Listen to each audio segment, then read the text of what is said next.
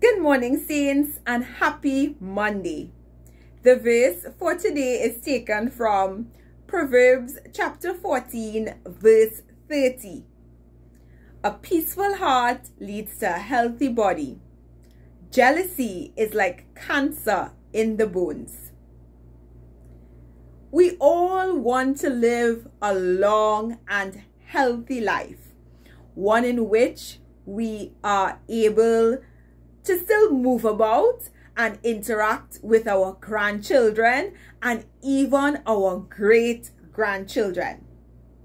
Now, our doctors would say the key to a long life is a balanced diet and frequent exercise. But when you listen to centenarians and they are asked, what is the key to living to 100?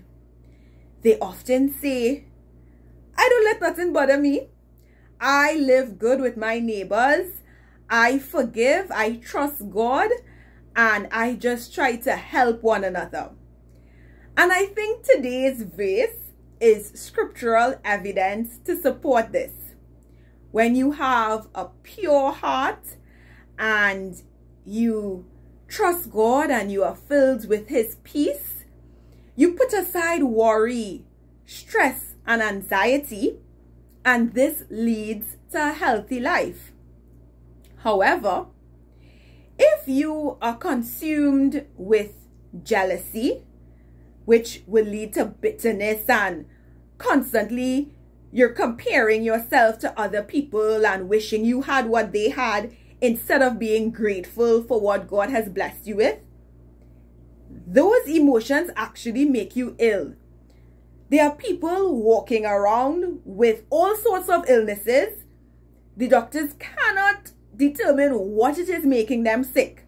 But guess what? It's their heart. They need to check their heart because their heart is filled with so much hatred and anger and bitterness that it's making their bodies ill. Now, how do you get a peaceful heart? Peace is a fruit of the Spirit. So you cannot achieve peace on your own.